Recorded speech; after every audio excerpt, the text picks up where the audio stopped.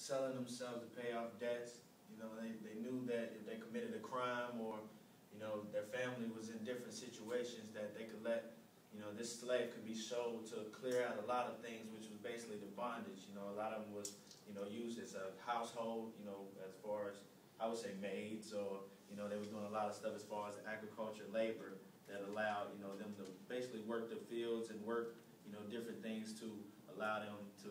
pass over whatever situation that they owe. This situation as far as bondage was covering that, and this basically talks about the manumission, which was the practice of freeing the slave from this bondage. And a lot